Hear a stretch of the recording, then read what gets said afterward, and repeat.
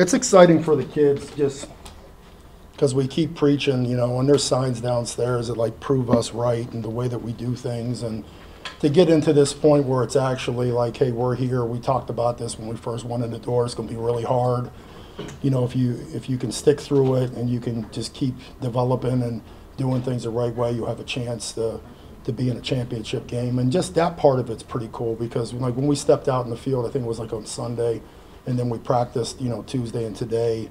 There was, you know, there's some juice about them, you know, so you can tell that, you know, they're ready to go. Todd, what did you guys think that you really liked first time around? In terms of how y'all either controlling Kyler or bottling him up? Well, containment. I think the turnovers were important. Didn't like the way we started. I think we were a little bit in shock of, you know, kind of, you know, sitting there in that kind of environment and those type of athletes. And then we kind of settled in, you know, and we gave up the early score, but then we get the interception.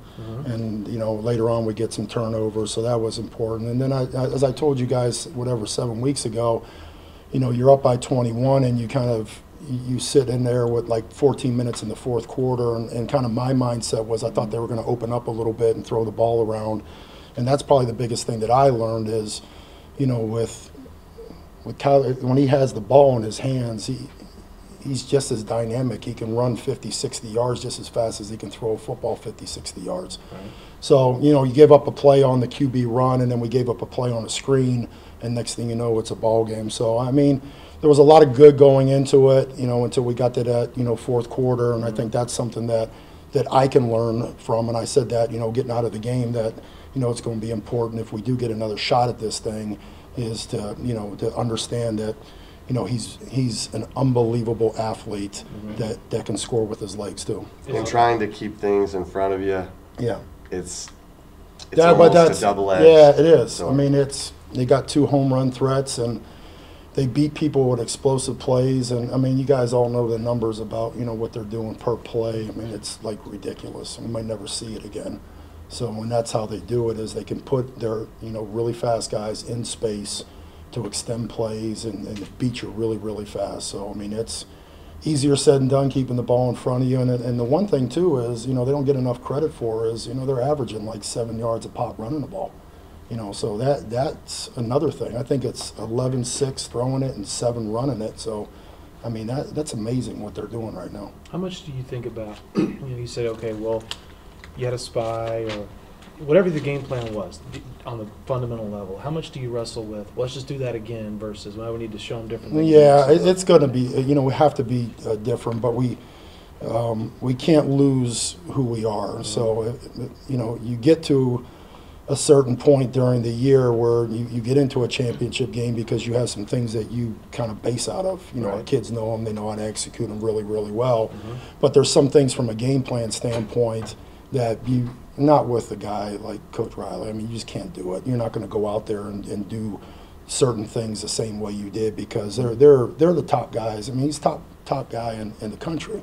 Right. And it comes to game planning and in terms of play calling. So if you go out there and, you know, and you're throwing stuff out that they're prepping for, you know, you're fish in a barrel. That's the way I look at it. So there's going to be there'll be some different stuff out there, but, you know, to the core, we'll still present the base stuff that we do because, you know, you don't want to trick your own guys either. Right. So there's kind of a happy medium to it. But, you know, you go back in this, and when myself and Coach Herman were at Houston, we played them, and then, you know, came back 2 years ago and played them with Malik in their class, and then played them this year, and then played them again. So there's a collection of a lot of film of their system versus our system. So you really got to look through it and make sure that you're not, hey, this is what he likes to do all the time, because they'll get you. Every coach, you know, every defensive coordinator would love to hold an opposing team to 0, right? But do you have to enter a game like this knowing like they're going to score points? And well, we don't talk about it that way. I think like we game plan to do the best job to try to get after people. Now the reality is, with a team like this, is it's going to be possessions, it's going to be turnovers, it's going to be third down. Those are the things that keeping the ball in front of you, those type of deals. So I mean, it's.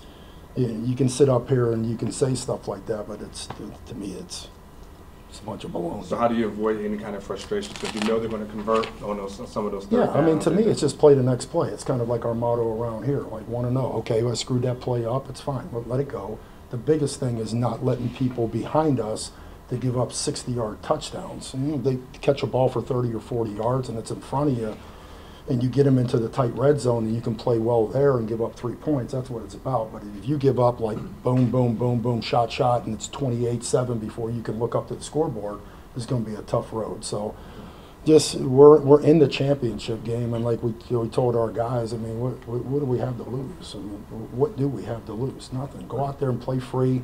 Go play as hard as you can, and we'll see what happens. It seems like teams over the past few weeks have been making formations in order to get Anthony Wheeler in space, kind of in coverage. Is there ever a thought to maybe switch Gary and Anthony on those situations where they're kind of attacking that MAC linebacker? Well, at times there is, but at times, like, these guys will do that. They'll run some plays where they'll try to get him one-on-one, but it hasn't been. We're pretty multiple on that, and Gary can play off of 3, and Wheeler can go insert. So, but me personally, no. Unless it became a major problem during the game where we can do it, but we don't come in there. I'm not going to go up to Anthony Wheeler and say, "Hey, I believe you're going to get beat." Okay, so I'm going to switch them up and let them play, and if it does happen, and then we'll make the proper adjustments. But this, like I said, like if people want to ask me, like, what are we going to do? We're going to do this, and it's like we're in a championship game, right? We're not going to wholesale change everything that we're doing. Our kids will look at us like we're crazy. Do we have to have some new wrinkles? Do we have to do some different stuff? Yeah, but not overboard, because the last thing we want to do is not get our kids lined up and for them to play slow. Let them go play fast. And, the one thing I've learned around here, especially from last year, was these games take on, their own deal, man. I mean, it's like I came in here and we weren't playing really, really well, and we played these guys 2 years ago, and it's like, two neighborhoods getting together and wanting to fight. It's like you just kind of stay out of the way, and it's like they're in their kind of own element, and that was different for me because, not knowing how hard of a, how this rivalry is. So there's a lot of that. Forget about scheme. It's like these two guys are battling it out, and let them go, and just try not to slow our guys down. I want them to go as hard as they can, and we can only you can do so much, when you get to this point. I mean, you are who you are at this point. Brandon Jones is your dude. Yeah. So how important is he to this game? Very. And how's he looking to you? We'll find out, and that's probably a Herm question later on down the week, but, we need him.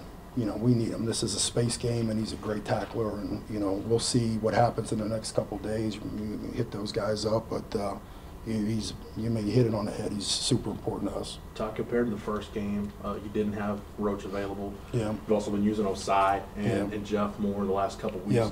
With those 3 guys, specifically bigger-bodied guys, what are the advantages of being able to use their versatility and so Yeah, it's big. I mean, Malcolm especially. Malcolm, 2 years ago played very well versus these guys, and one thing about Malk being out is he doesn't have a lot of wear and tear on his body too. So he's out there. He's, to me, as close to 100% as possible. He's a dynamic pass rusher, but he's that hybrid guy that you can put on the tight end that's like really, really strong, really hard to move off the ball. So, and then Joseph and Jeff are, I talked to you guys about Joseph, just the way he was practicing. He got a lot of reps last week, and, he's still young and still learning, but there's going to be a huge upside with him. And, Jeff did a great job for us, getting in there and, to me, making the play of the game on the pick. And so it's good to have those guys available because we're going to need them. They're going to go, they're probably 70, 73 plays, somewhere around there. That's what we anticipate, and you're going to have to rotate guys in, especially with the emotion of this game and, how much running we're going to have to do. We're going to have to get those guys in early. I know you're not much of a touchy-feely guy, but Breckenhager growing out his hair for 3 years. Yeah. I mean, do you sense the guys rallying around this or what? Not really. I think it's. What's your take on it? As a guy who has a nice clean buzz cut. Him rallying around himself, maybe. So, but it's Brecken. Come on, it's him. So, but it's. I just think about all the stuff that those guys like him and Chris and Charles and I just think about all the stuff that they've gone through, and I just told them, I said, hey, let's be in the moment. Like, we're up in practice field. Like, listen, fellas, let's not let this pass by. Like, how hard we have to work to, try to win this ball game.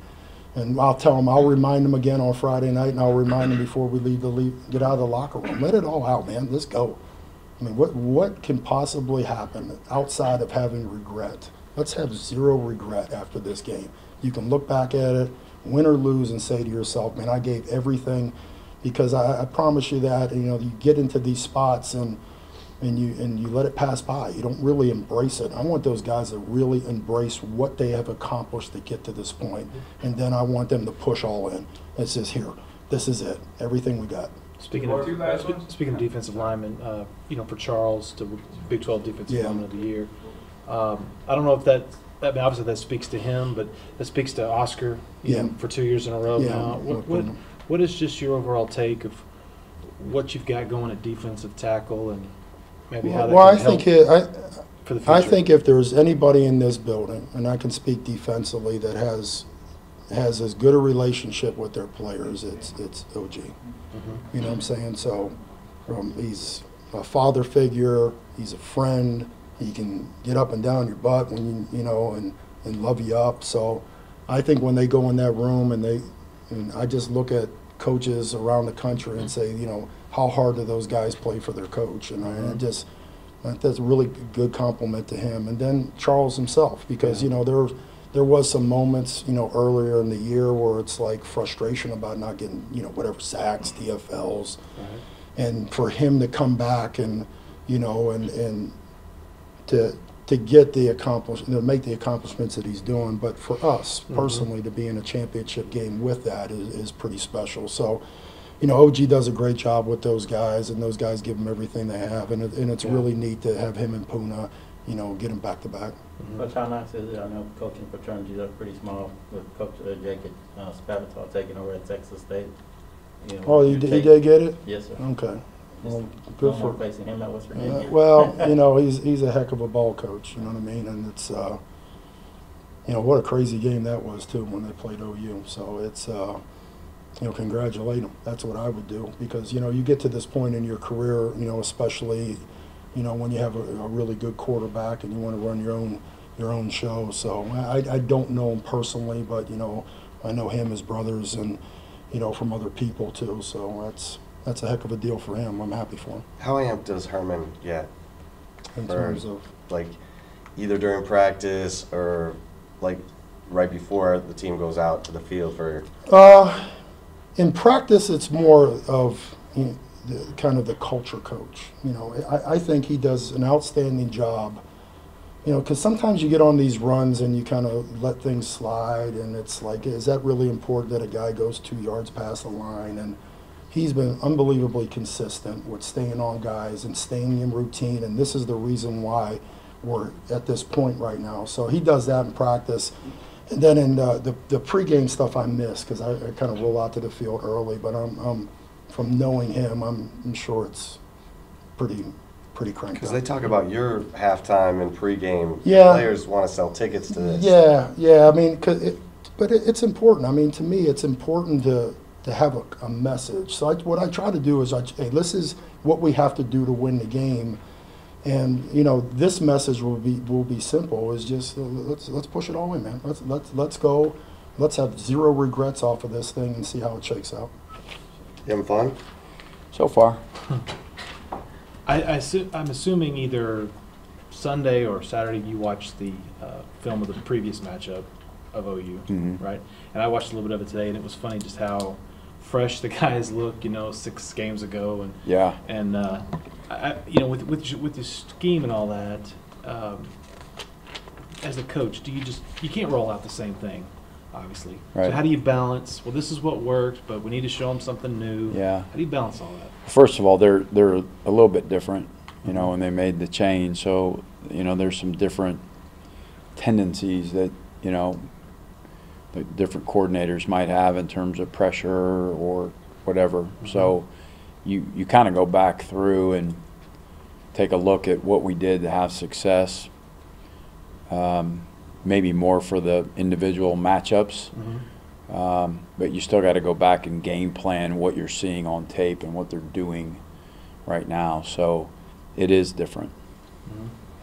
The difference is with Ruffin, a little more four-man front. I mean, what are the primary differences you're seeing? Some, yeah. I don't want to get into too much detail on that, but there are some differences, yeah. All right, but this game though was Sam's shoulder. I mean, you guys had no worries running him off the edge in quarterback power or wide. I mean, I don't know if y'all would want to go that much run game this time around, and that would change things. You know, all I can tell you is there's no next game right now. So this is whatever we got to do. What's your sense of the guys in the moment? And I'm very excited. I've had great practices, man. Energy's high, as you would expect. A lot of confidence right now, but you know, we got to execute. We got to protect the football, and we got to execute. So when we can do those two things, we're going to have a chance. Did you know that you had an all-conference fullback on your hands and Andrew Beck? That's what they classified him as today. Yeah, I didn't know that till now. Congratulations to Andrew for that. But yeah, he's deserved it. He's had a great year for us. I'm really happy for him. Did you see any of the rest of the first team or second team? I have not. Well, if I told you LJ didn't make first or second team as receiver, would that surprise you at all? Yeah, but you know, it's a league full of guys, and you know, I wouldn't trade our guys. I love our guys. I think that they're the best.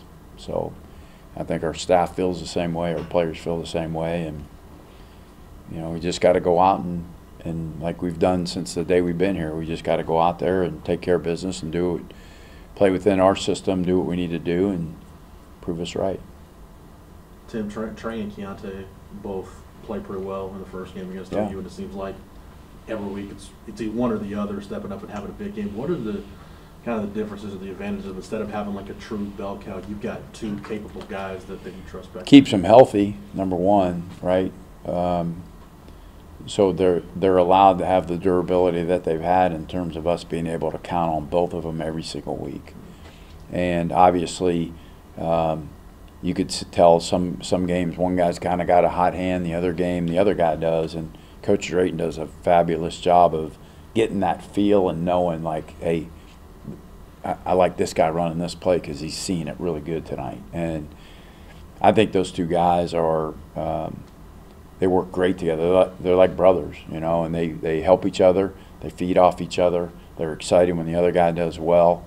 And that's a big part of it too. There's no bitterness. There's no why aren't I playing? And it's why I think also both their development and their growth and their success is equated on the field. You kind of took my follow-up, but well, with Stan, how much of a credit is it to him where you've got to kind of feel it out and figure out Yeah. okay, which of these guys is A lot. I mean, he does a great job, and that's why he's the best running back coach in the country.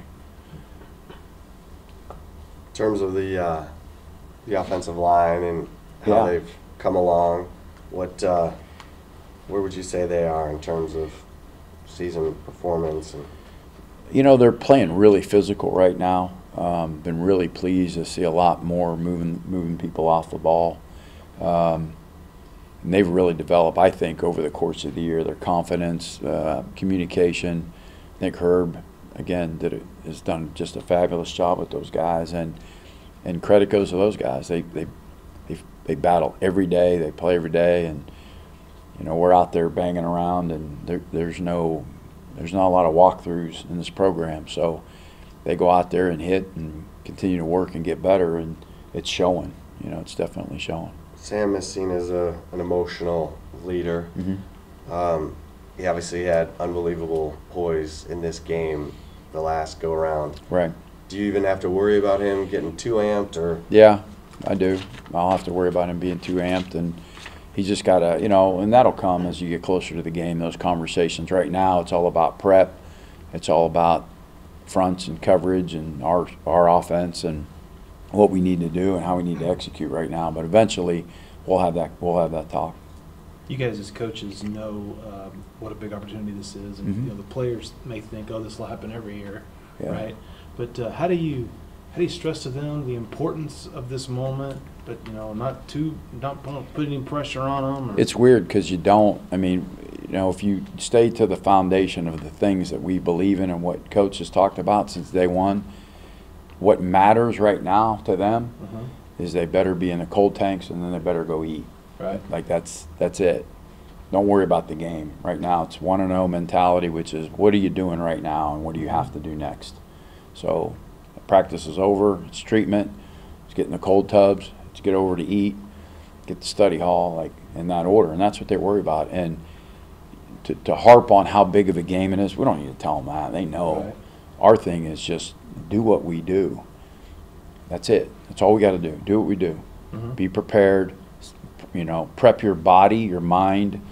Get yourself ready to go out and compete at a really high level and play really fast and let it loose. And what happens, happens. That's it.